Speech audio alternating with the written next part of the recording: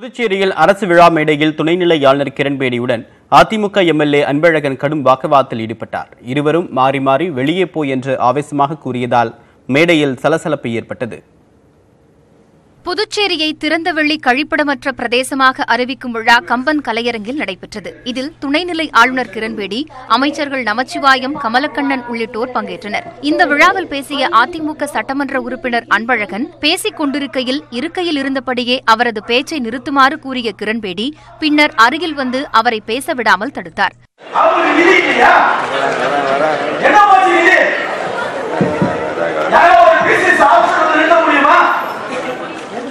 ஒரு IAS officer வந்து சம்பளத்தை குறைச்சிட முடியுமா? நீங்க எனக்கு ரொம்ப தொல்லை பண்ணீங்கன்னா என்ன நீங்க கூப்பிடாதீங்க.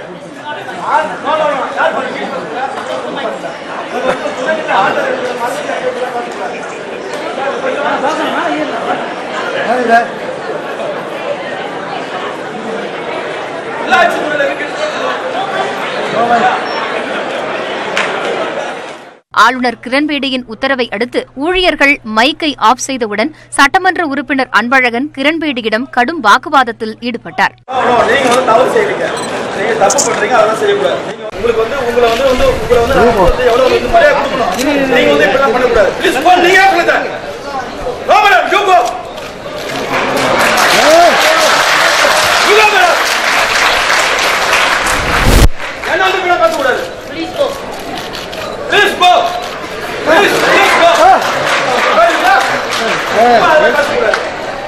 சமாதானம் செய்ய வந்த அமைச்சர்களிடமும் சட்டமன்ற உறுப்பினர் அன்பழகன் ஆவேசமாக பேசிவிட்டு விழாவில் இருந்து வெளியேறினார்.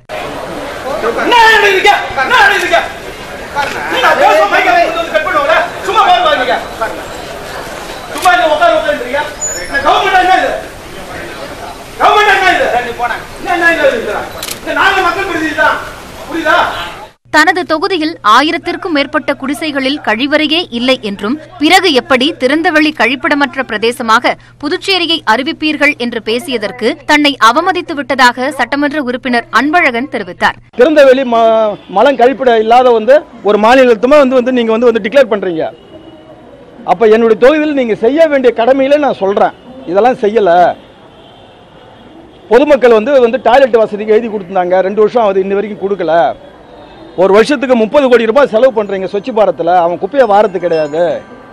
எங்க தொட்டி போடல.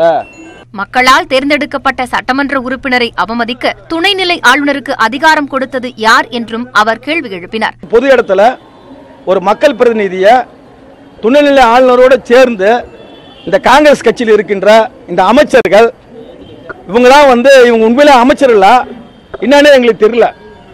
சம்பந்தப்பட்ட அமைச்சர்களே என்னன்னு கேட்டா மக்கள் பிரதிநிதியாக இருக்கின்ற சட்டமன்ற உறுப்பினர்களை அவமதிக்கிறாங்கன்னா. இதனிடையே பல்வேறு நிகழ்ச்சிகள் உள்ளதை அவரிடம் தெரிவித்தும் அன்பழகன் பேச்சை நிறுத்தாததால் மைக்கை ஆஃப் செய்ததாக Kiran Bedi விளக்கமளித்தார். We have already closed our function on time. So we must, when we are in official functions, we must respect each other's time and follow a reasonable time schedule and a discipline. I think that's just what it was, nothing else. அரசு விழாவில் நடைபெற்ற நிகழ்வு தொடர்பாக சபாநாயகர் வைத்திலிங்கத்தை நேரில் சந்தித்தும் அன்பழகன் விளக்கமளித்தார்.